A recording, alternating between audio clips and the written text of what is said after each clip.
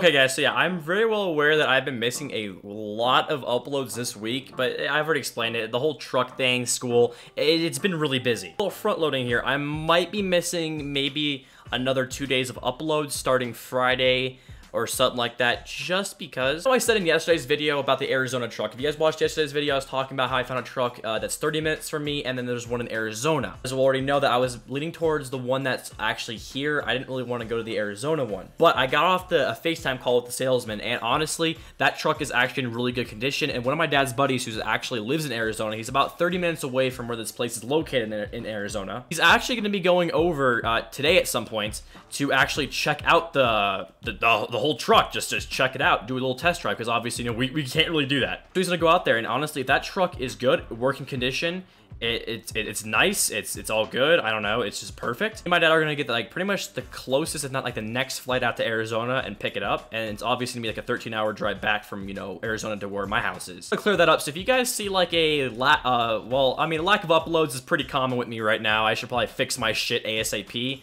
But, you know, it's doing its own thing right now, man. I know I just started really bad right there, dude, but I have a lot of caffeine in me right now, so don't really hate on me too much for that. I'm just really excited, because if I do get that truck, I'll be really happy. But yeah, I'm well aware with yesterday what I said about the whole truck thing and, you know, going to Arizona. I guess I was wrong about it. From what I've seen, so I made him check it. It seems nice. It seems like a working good truck that I am actually going to be able to do my shit with. It currently has its own, you know, fun tools on it, right? It has its own things on the truck, right? But honestly, I can still do my own thing with it. I was actually underestimating it, maybe overthinking about it, maybe actually just being a little bit lazy about having to, you know, go a couple states over for a truck. Because honestly, I have never done that before. I have never done that. The truck I've ever owned is the current one I have. It's been great to me. Oh, my dad, I'll even be happy with just keeping my current truck, but it definitely needs like a tranny change.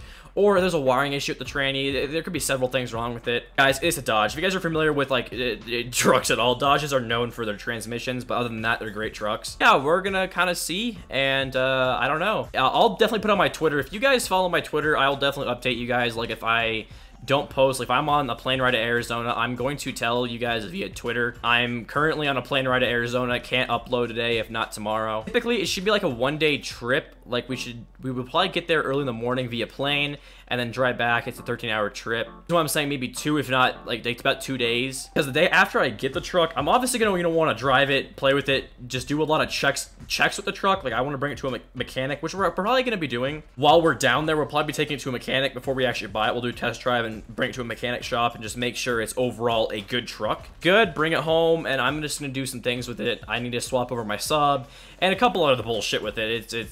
It's a kind of a work in progress. But yeah, I know, like, my vision on that truck kind of changed within the last 24 hours. Honestly, man, I'm okay with that. I'm okay with that. It's a nice truck, but what I'm not okay with is this lobby, so I'm gonna leave this lobby. That's kind of where I'm at right now. Oh yeah, also with the RYTEC. So yeah, I said yesterday I'll use the RYTEC, so let's go ahead and use the RYTEC. Yeah, so this is what I'm gonna be running on the RYTEC. Pretty simple. Pretty much, I think what everyone runs a RYTEC with. Don't have a variable zoom on this RYTEC. I'm sorry, dude. And if you get kills with like a non-variable zoom on this RYTEC, dude, you are a god. I'm sorry, but you are a god. If you get kills with it using like an ACOG, dude, you're a god. Like, I don't even think I'll get maybe 2 kills.